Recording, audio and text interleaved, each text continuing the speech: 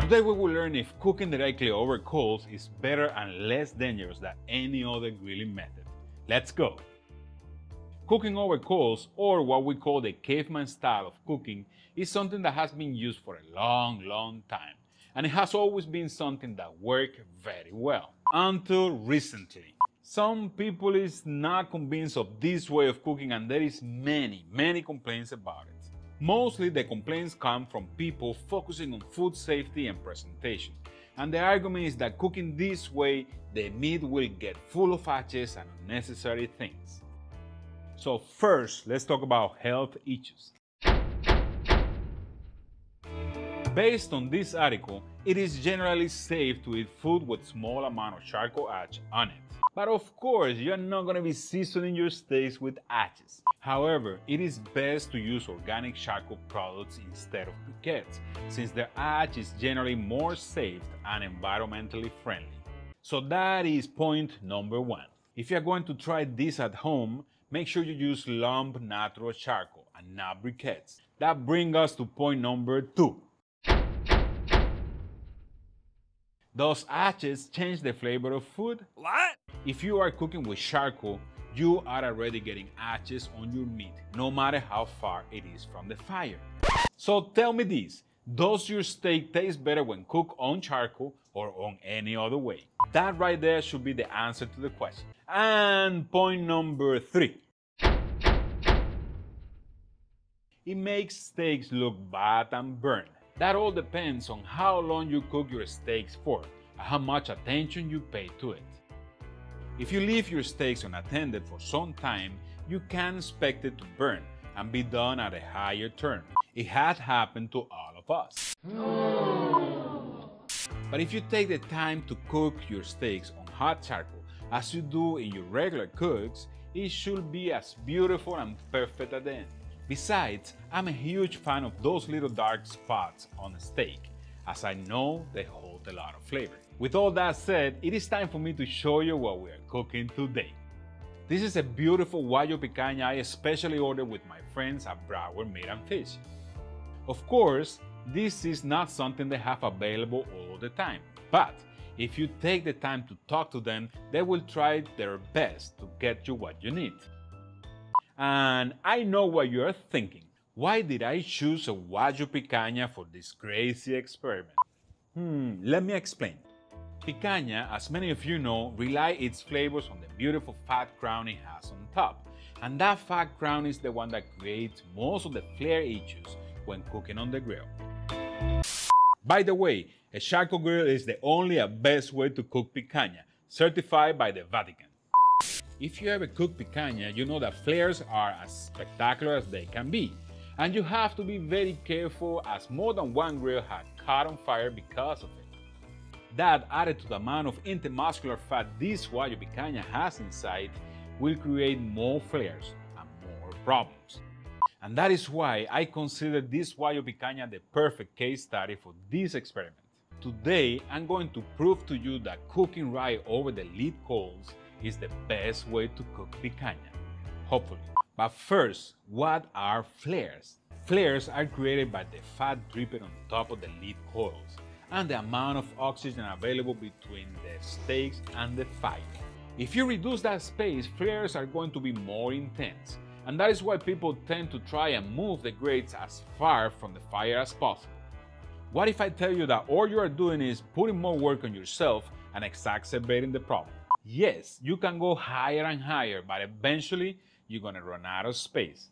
Another solution would be to add a deflector between the fire and the meat, but that will make the entire cook completely indirect, and you will miss the deliciousness of a good sear. My solution to this issue is to eliminate the main factor that creates the flares, the oxygen. By cooking the steaks on top of the coals, we will get rid of that issue, and we will not have flares. Also, the meat will cook a bit faster, and those little dark spots I was telling you before will be more abundant and delicious. Once you're done with your cooking, if you care, you can wipe some of those ashes off and serve the perfect steak to impress your diners. The rest is exactly the same as any normal cook. Use a thermometer to get your steaks to the perfect turn and let it rest for 10 minutes before cutting.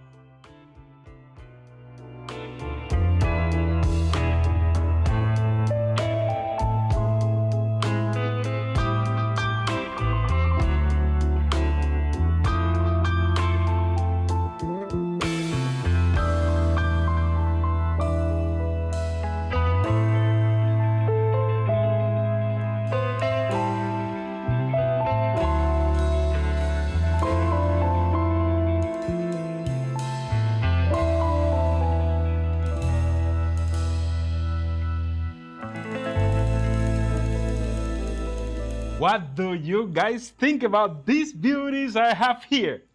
Love the color. The color, everything is amazing here. Wow. By the way, Miss Ninja, I cooked this one a little bit different. The rest is exactly the same thing. And I want to add, guys, something that I didn't talk about before is I season, when I cook it like that, I season after.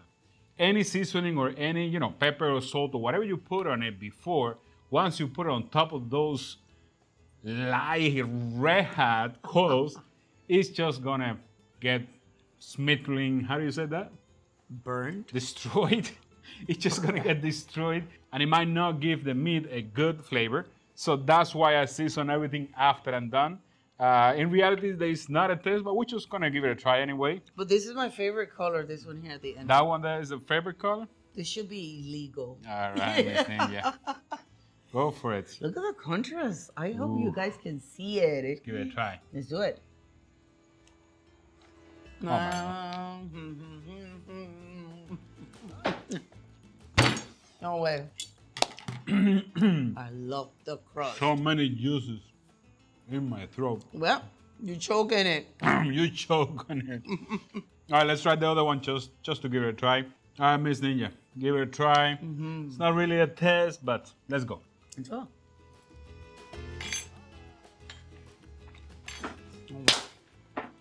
Guys, this thing is delicious, brother. You're approved. Oh my God. You okay? All those juices. I'm choking on those juices, man. WAGYU picanha, guys. What else can you expect? This is amazing. And again, if you just pay a little bit of attention to the cooking, you could have an amazing result without all those crazy flares and all that craziness that can happen. I've seen people throw grills into pools because they catch on fire. And I almost did once. Oh my God. It's crazy. It is, but it's really good. Would you say this would be your favorite method? For cooking anything with flares, yes, of course. That's what I would like to do. I love it. Again, you can clean it up a little bit after all, or not. It doesn't really bring any problems, any health issues, none of those things. And people will love it because those little burnt things that you see around, that's where the flavor is concentrated. It's voila. Oh my goodness. I had to thank my guys from Broward Blvd for hooking me up with this thing. Thank you. It's really good. And now I have to ask you something.